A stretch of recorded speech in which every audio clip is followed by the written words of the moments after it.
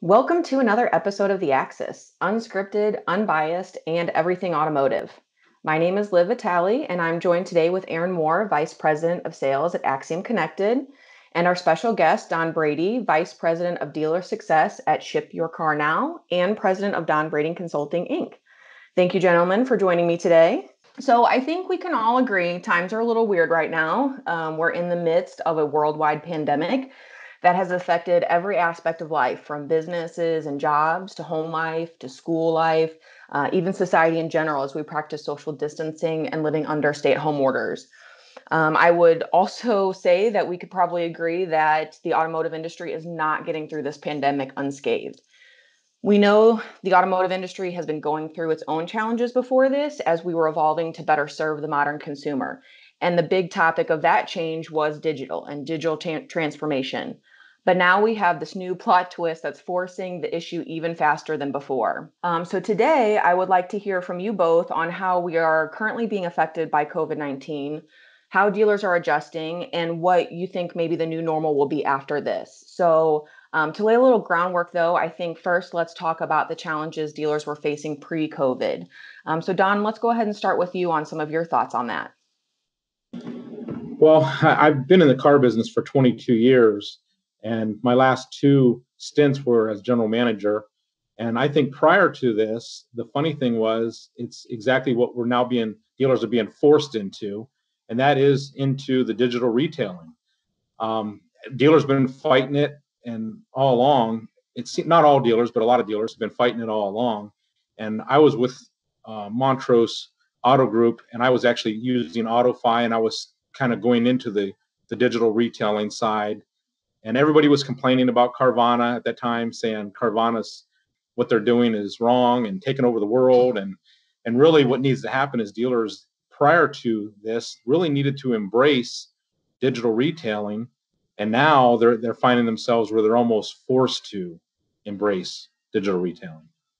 Absolutely. I think that's a very valid point of we were kind of already working towards that digital transformation, and it was like, oh, we've got some time, 5 years, 10 years down the road. And now it's like, just kidding, we kind of got to do it now. So why don't we then talk about a little bit, so what's the current state of affairs with our dealers? What are they kind of facing right now?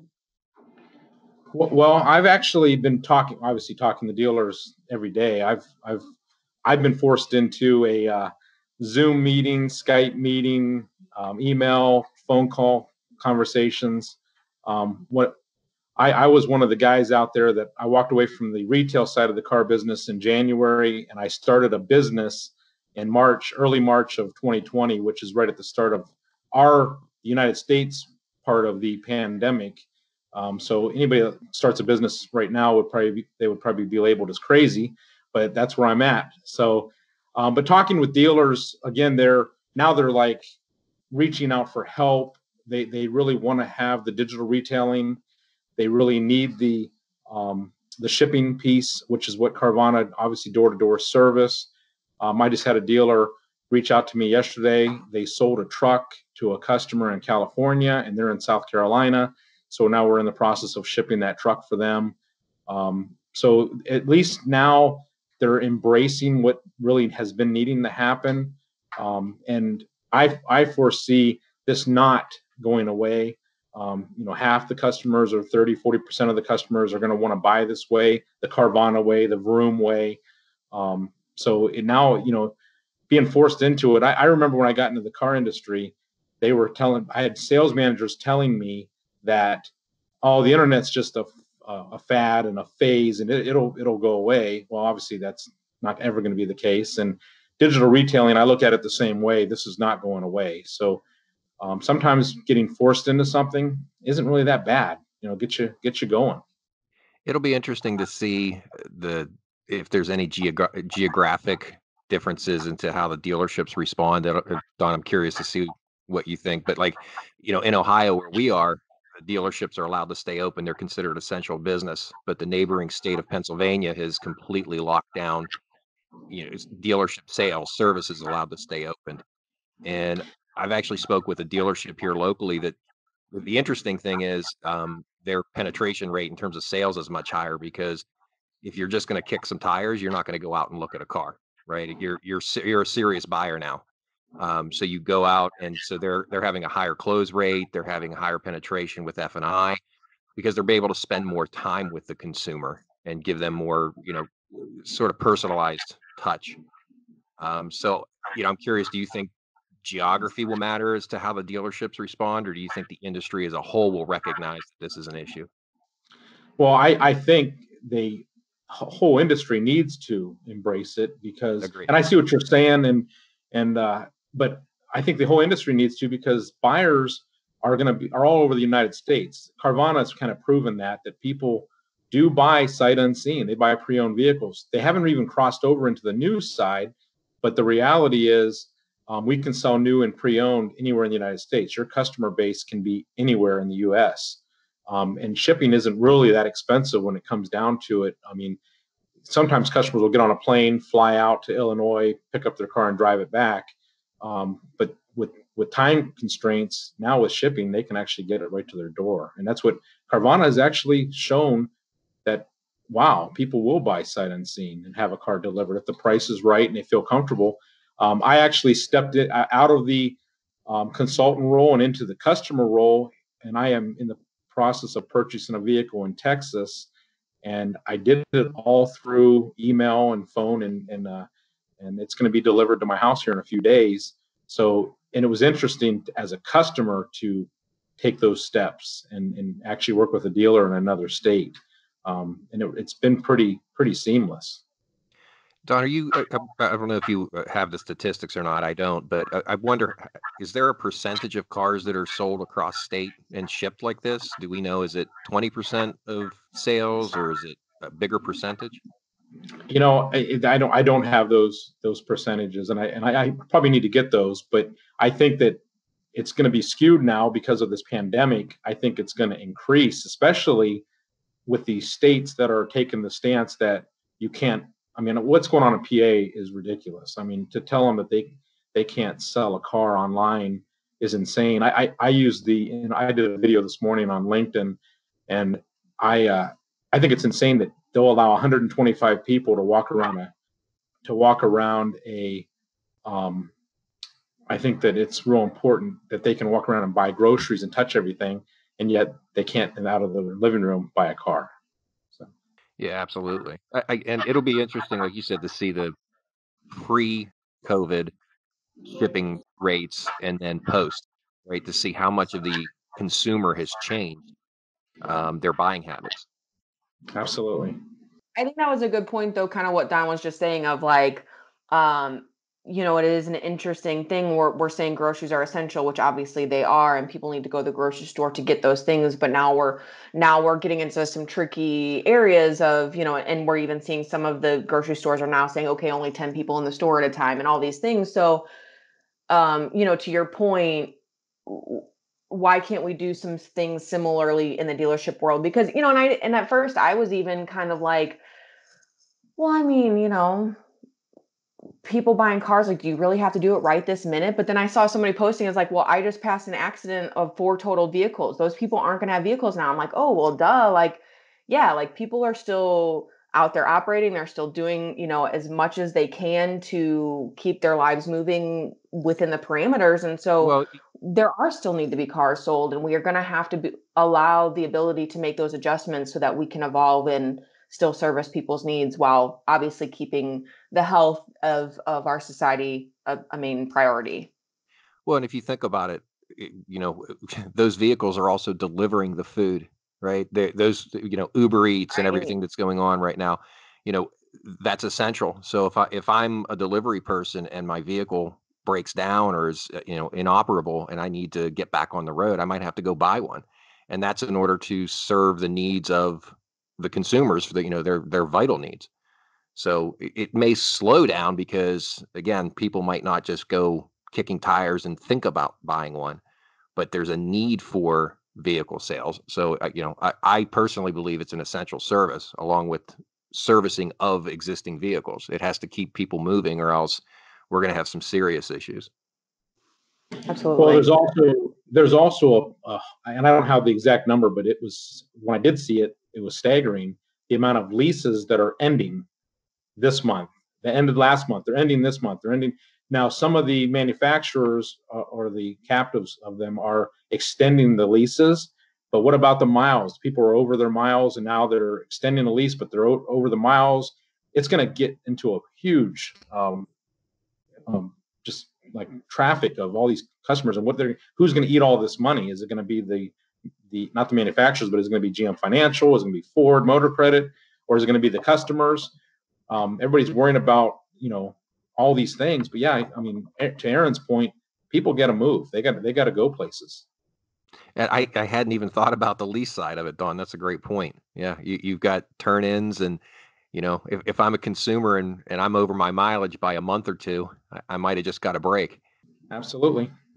So coming on the obviously as I'm looking at data, and we don't want to turn this into a healthcare conversation, but I see the flattening of the curve going on, at least in Ohio. I know, Don, you've probably seen that as well if you're tracking things. There is going to be the other side, right? And hopefully sooner rather than later. So how do you see, just with your experience within dealerships and how they operate, how are dealers going to move forward? I mean, they're going to push towards digital and retail, but I'm just curious from a personal perspective, do you see them looking for partners to step up to provide these platforms? Is it something that large dealership groups will create their own solutions? What do you see as the path forward for dealership groups? Well, and I've been talking to dealers, and my advice to them has been literally sit down, take a deep breath, call in people that you trust, and talk about your next game plan, and don't wait until, because what's going to happen is, as soon as, and this is going to be truth, as soon as our freedom is given back to us, because in a way it's taken away from us here in the last month, but as soon as we are released from this, people are going to want to storm restaurants. They're going to want to storm dealers. They're going to, there's going to be a buying frenzy. But at the same time, the government's going to tell us that we can't go into this frenzy. We're going to have to change how we do things going forward. Obviously, our hands are going to be cleaner. There's going to be a lot of good things there. But at the same time, we have to think about those things. No, that's an interesting point that you bring up. I think we've seen some dealerships currently making adjustments, real time, and how to get through this immediate situation. But I think that's also a very interesting point of like, okay, what are we going to do afterwards? Like, do we keep some of these things that we've done, and then bring them into our, process going forward, or do we completely change the process? I don't know. What are some of your thoughts, Don, on what you envision and seeing kind of being the new normal? Well, there's even talk right now that there's advice, I should say, given to dealers that they should actually keep their prices high. And my advice has been the exact opposite. I would take any deal you can take. Don't necessarily lose money, but what's going to happen is obviously the manufacturers have all but stopped building cars. So when we do finally get released, there's going to be a lesser amount of new car availability. The pre-owned cars, obviously the leases will start getting turned in. I would continue to, in that sense, online. If I was a GM of the store still, I would probably, and it's going to be hard to say this, but I would do business as usual. Take every deal I can take. Be fair with my pricing, but at the end of the day, move the metal, and not be afraid that there won't be more metal to get after the pandemic is over. I would continue to sell cars. And there's some places that are literally like thinking they'll just hold on to these cars, and I think they're still going to be depreciating, not much different than what they used to be. Yeah, that's an interesting approach too. I'm curious if new car pricing is new car pricing in a sense, right? I mean, there's MSRP and such, but with used cars, if there's going to be this onslaught of demand, it almost kind of puts me in the mind of, tax return time when the prices kind of go up on used cars. Are we going to see that in the latter half of the year, I wonder? Aaron, I think that's possible. And then right now, what pulled me into the market was exactly what everybody's hearing: 84 months, 0%, no payment for 60, 90, 120 days. It made me start looking, and ultimately I switched to a certified pre-owned that was, 14,000 instead of 25,000. So, I mean, it's as crazy as it sounds. It's probably a pretty good time to buy a new car. For the people in the United States, this would probably be a good time to buy a car. But I know not everybody's thinking about buying cars right now. But it pulled me as a consumer into looking. I mean, 84 months at no interest, you can buy a $21,000 car, and be $250 a month. I mean, that's kind of unheard of. Yeah, absolutely. Like you said, I've seen quite a few manufacturers putting out different types of programs, whether it be 0% or the delayed payments, 3 months no payments, things of that nature. I wonder, from just as your experience on the dealership side there too, as a GM, I'm thinking that from an F&I perspective, I'm thinking consumers are going to be changing what they're going to want to protect their car with. Things like gap insurance and unemployment insurance, things of that nature. Yeah, I mean, obviously, if all of us could have seen into a crystal ball, we might have done things a little differently pre-pandemic. But you're right. I mean, I bought a warranty and gap insurance, but I always have done that. I like to protect my investment. But yeah, you're right. I mean, no one could have ever thought that this many people would be applying for unemployment in our country, and in fact, in my talks, I keep telling people, I don't want to personally live thinking that this is the way things are going to be forever. I want to live for, okay, what am I going to do after this is over? Let's prepare for that. And that's why I think the salespeople that are out there that are laid off, if it were me, I would be training and sharpening my tools. So when we do pull out of this pandemic, and we will, because Americans do that, they're going to be ready for that onslaught of people that are coming in and wanting to buy cars at that point. Spoken like a true optimistic sales guys. Yes, sir. We all know there's a a bright side coming. So that's so as we're talking about this and the transformation of the dealerships and how they're going to go digital, obviously Carvana is the one that is spearheading this. Vroom, to an extent, kind of following suit. I'd love to get your perspective. We know how Carvana is kind of doing it right, but anything where you can think of where online sales right now is wrong? I mean, is there improvements that in your mind would be positive, or things that aren't being thought of? Just, thinking futuristically here, like if this was the Dawn show, right? And you were deciding how that process and workflow should be, what gaps are there right now and what should be put in place? Okay, well, I can tell you, I'll start out by saying that Carvana, in my opinion, is not doing everything right. In fact, if you read any article about Carvana that's on the downside, they talk about how they're losing money, and they're losing a lot of money. And obviously, they don't have the ability to service the customers that they're selling. So I've been saying forever that the brick and mortar dealerships are still a much, much, much better choice for a consumer to purchase a car. Locally, they can service them after they sell the car. And nationally, if they sell certified pre-owned, for example, they can go to any Chevy store, any Ford store, anywhere in the country and get service work done. So service is one part of it that I would say. The dealerships that have always been real nervous about getting into the digital retailing side, they automatically, it's the margins have gotten smaller and smaller, profit margins. So obviously the only chance really in some people's mind for a dealership to make money is obviously in the finance department, in reserve and selling warranties and gap insurance and credit, life, and disability and all the things that they sell.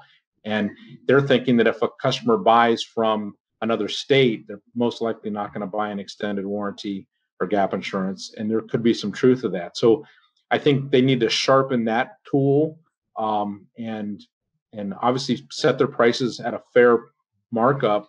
But at the same time, they need to get better at selling. And it's hard to sell virtually.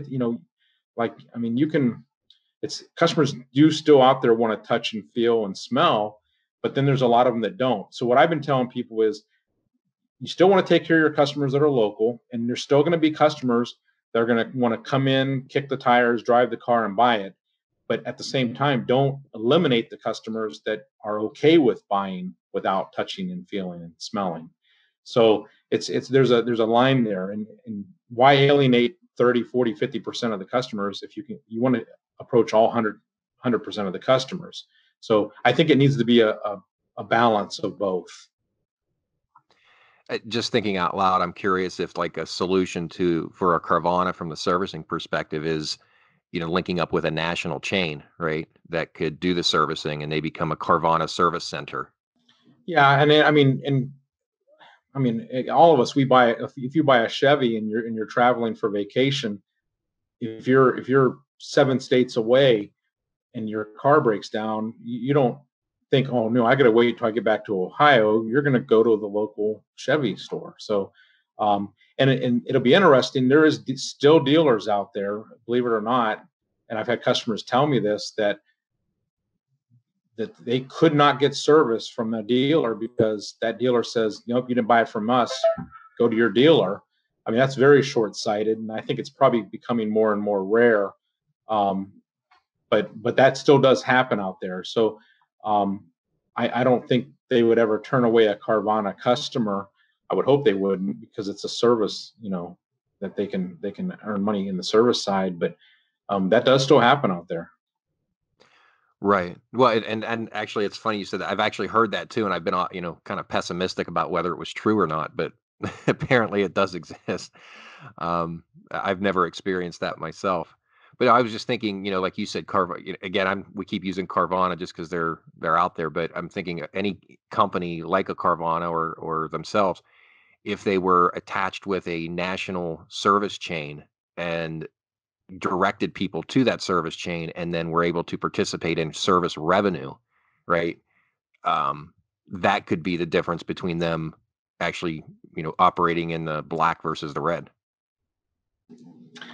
It's a good idea, Aaron, and maybe you should contact Carvana and see if they can give you a percentage of it. Yeah, can I patent that real quick? Yeah, it's not a bad idea. Not a bad idea. That just came up on the tip of my head too. So nice. Yeah, I mean, I still think that the dealerships still have the ability to become a good digital retailer.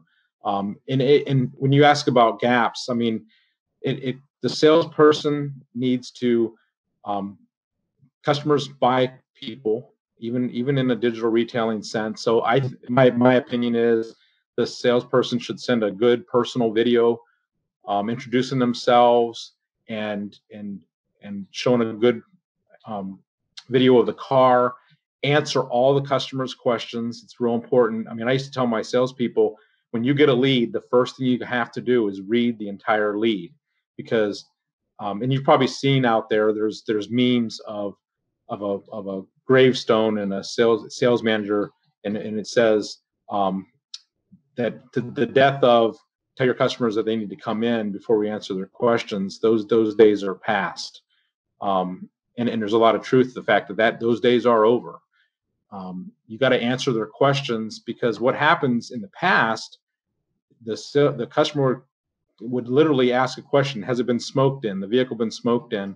And the response from the salesperson was, can you come in at 3:00 or is a 4:00 better? And the customers out there, they'll just move on. They'll move on to the next dealership. You're not going to answer my questions. I'm out. And that push, I think, will lessen now to where we actually need to listen to what the customers are wanting. Yeah, and I think this, sales has definitely changed. I remember back in the day, I don't want to date myself, but when I was coming out of college and I went to a dealership, and all they wanted to do was sell me on payment. right? But they wouldn't give me a price on the vehicle. What payment do you want?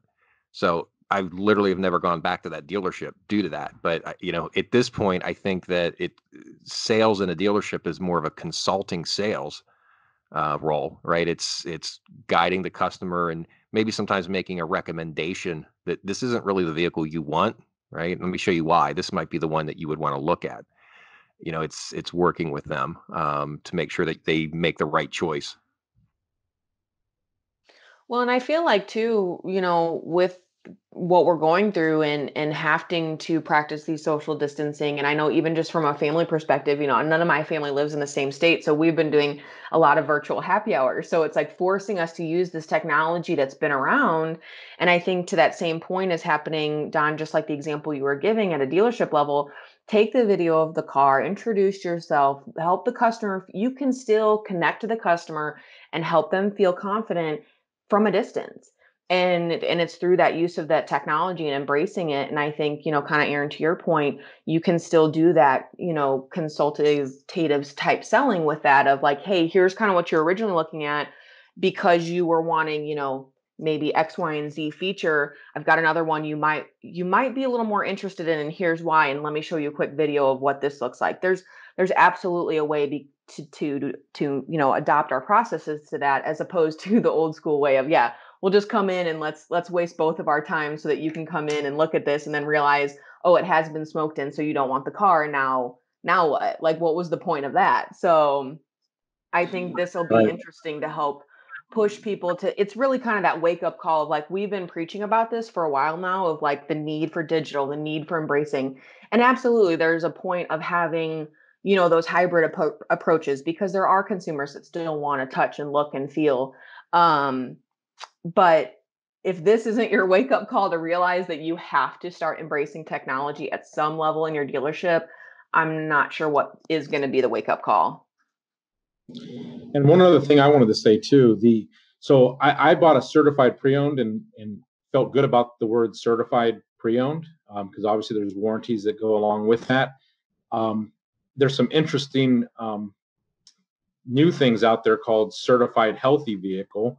And this pandemic, when it ends, unfortunately, it's not going to completely end until they have a vaccine.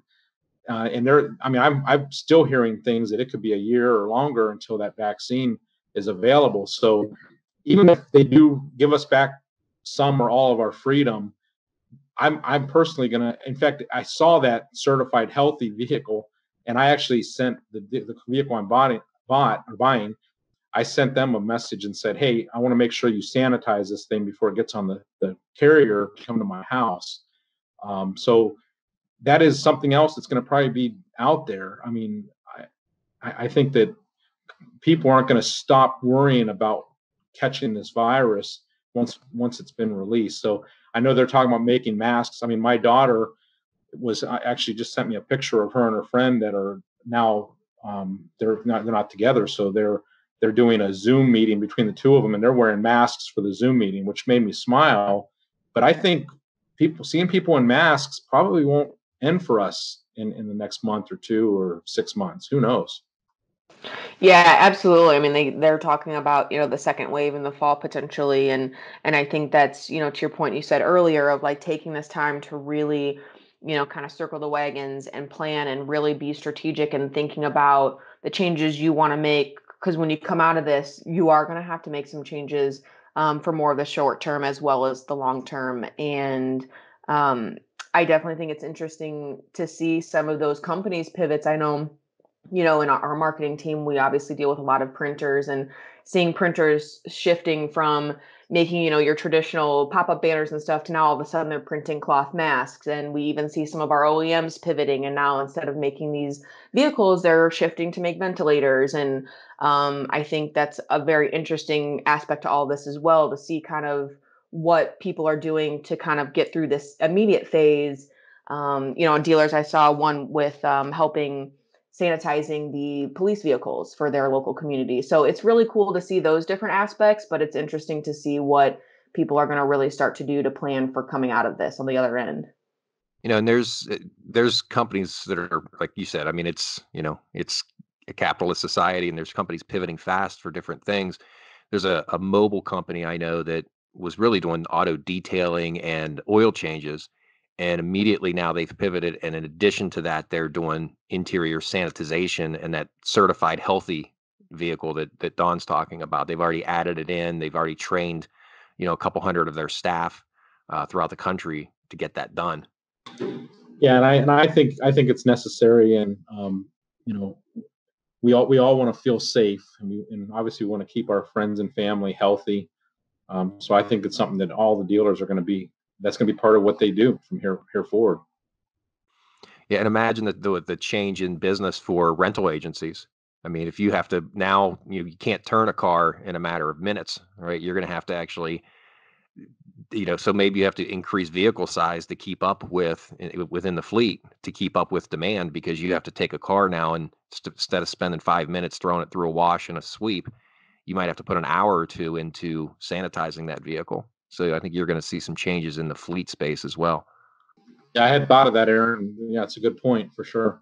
So, and I know, in terms of the changing dynamics of going online, I'll just point out, Dawn, you and I just got connected here recently because you just became a LinkedIn and Facebook aficionado just in the past couple of months, and have done it well. So it can be learned very quickly. Yeah, and to go back to the question from earlier, I've been telling dealers not only I said sit down, really take a deep breath, look at what you're spending and what you're spending it on.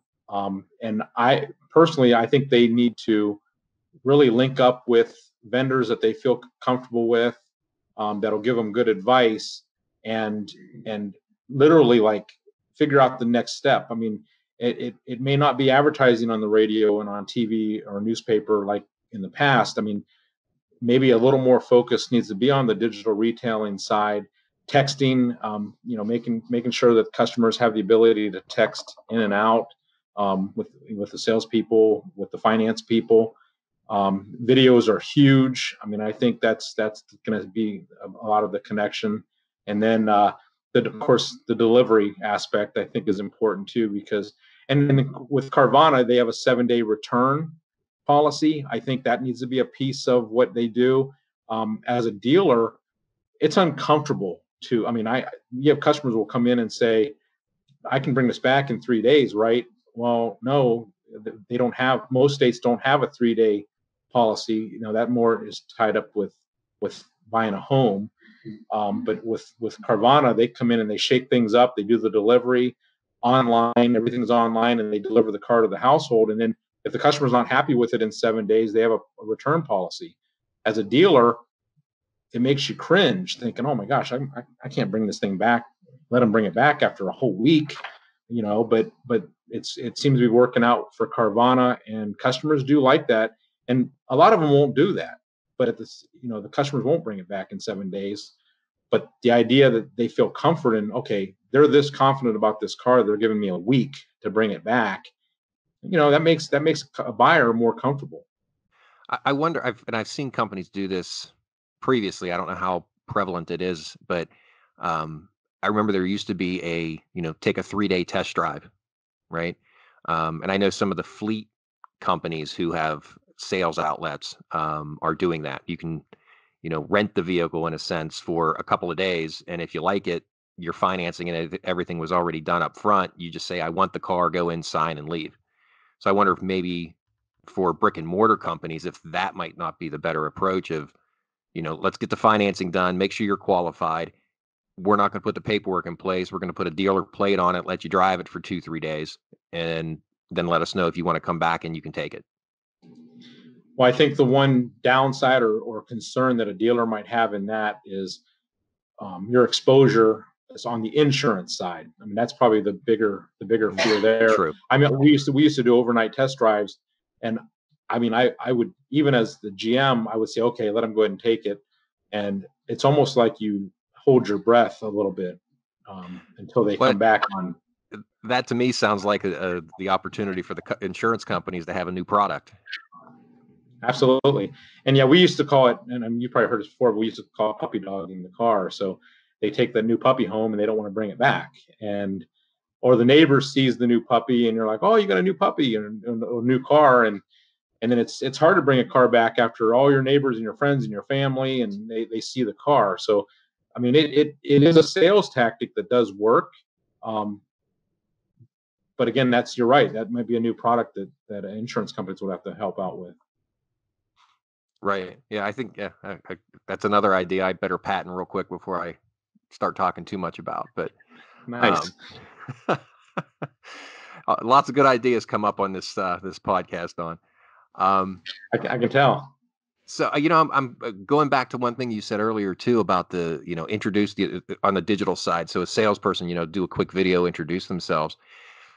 In all your experience here within that space, have you ever seen and is it something that is done where literally FaceTiming with the client and doing a live walk around of the vehicle and letting them ask questions and say, can you get closer to this? Can you show me that? Is that something that's been used, or is that something that has not been used up to this point?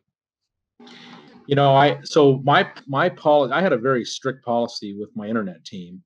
And if you talk to any of the salespeople that have worked with me in the last 20, 22 years, and especially when I was a salesperson, I was doing this back when the videos were grainy and I had to use YouTube. And but my internet policy was, obviously, you get the lead, you read the whole lead, you immediately respond with a personal email.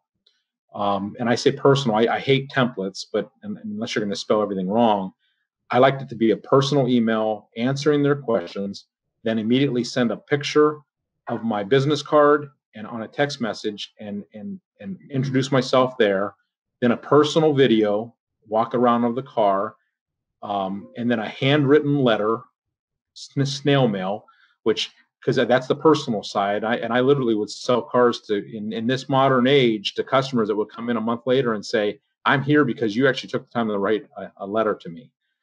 So I would still do that. And then obviously a phone call. And to answer your question about FaceTime, it would depend on the salespeople. But yeah, there was salespeople that would do FaceTime, and it was a live interaction with the car behind them and answering the customer's questions. And when I did videos, if I went out there, I wanted to sell the way I wanted to buy. If I found a ding, a dent, a scratch, rust, I showed them in the video. And there's still sales managers out there that would say, oh my gosh, why would you show them that it had rust? Well, why let them drive 3 hours and then get there and then they leave mad because there was rust on the car?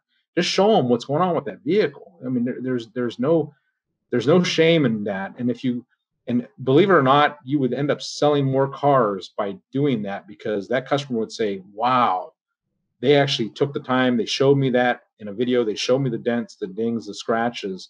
And I might then, as a salesperson, say, this car, this is the condition, but you know what? We just got this car and there's no dings or dents or scratches, and it hasn't been smoked in.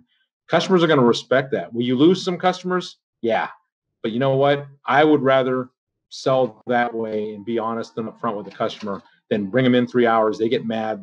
They show their opinion in the showroom, and other customers are like, oh my gosh, is this how they treat people?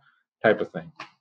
Well, and I think, in those cases, you lose the customer just maybe because of inventory, right? You don't lose them because of you lost respect.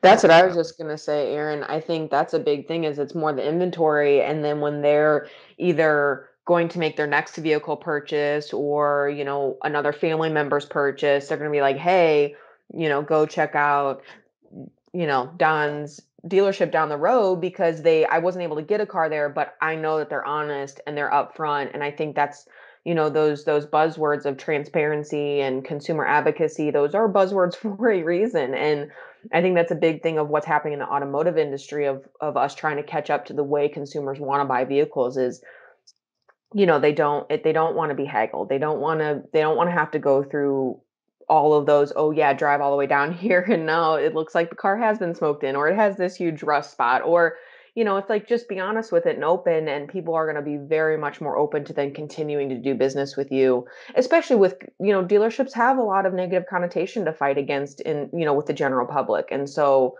don't contribute to that. Instead, bring that transparency to your consumers, and that's how you're going to keep them for life, is providing that experience for them.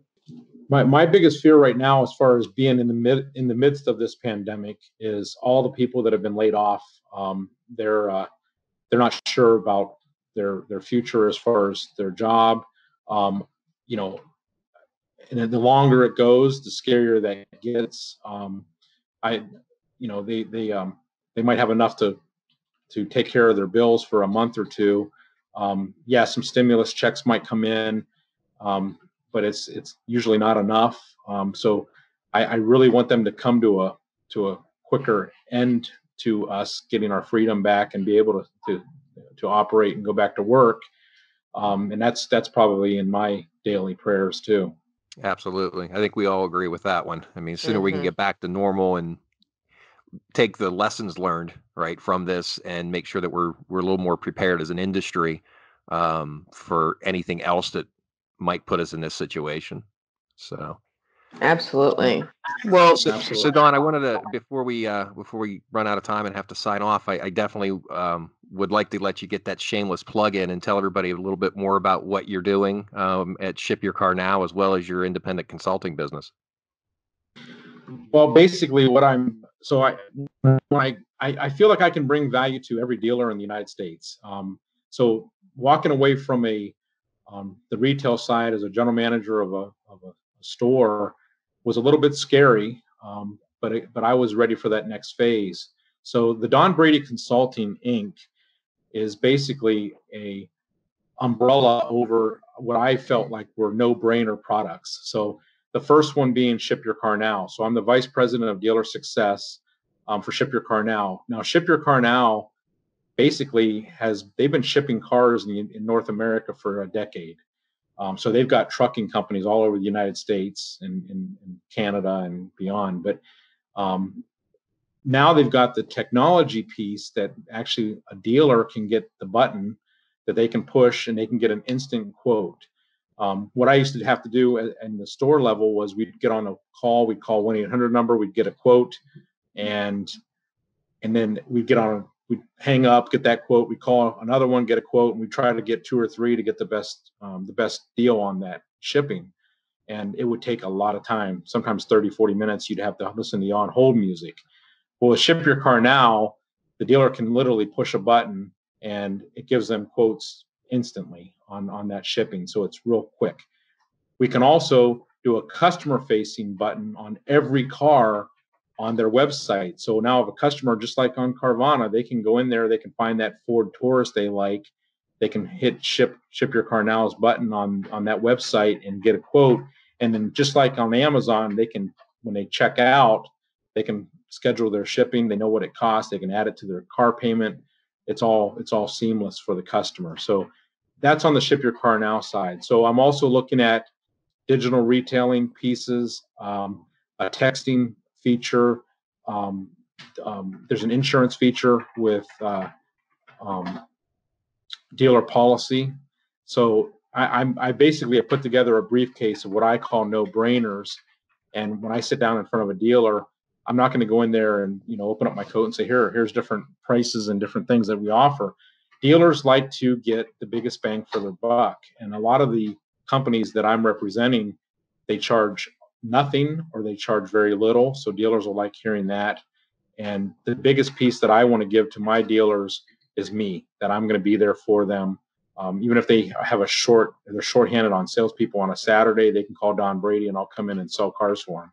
I mean, I want to really help dealers out there. Well, we'll have to make sure you let everybody know on LinkedIn which dealership you're going to be at and when selling cars, so everybody can come give you a hard time. Yeah, I would actually enjoy that. So, and the cool thing is about being nationwide is that I can go anywhere in the country and I can help dealers. But I also offer that they can call me. I mean, the neat thing about being a vendor, in my opinion, with me, is that I've been there. I mean, I served 10 years in the Army, and then I spent 22 years in the car business.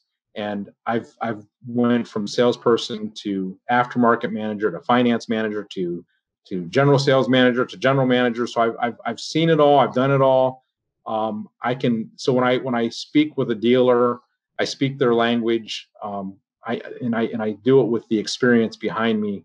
So I think I can make a lot of sense, and I can really help them. And I've been through the transitions from no internet to internet crazy to now, this is a whole thing with this pandemic. I've tried to think, if I was a general manager right now, what would I be doing? And my best answer to that would have been, I'm going to try to do business as usual online. In these states that are not allowing dealers to sell online, I think it's ludicrous, it's ridiculous, and they need to make that change happen quick. Well, Don, thank you so much for your time today. We really appreciate the expertise that you were able to bring here to this discussion. And Aaron, thank you as well for your time. This has been another episode of The Axis. And if you would like to follow along to more of our episodes, you can follow us on YouTube. We will actually be getting up to the podcast channels here shortly. And we'll catch you on another episode. Thanks, guys. Thank you so much. Thanks for inviting me.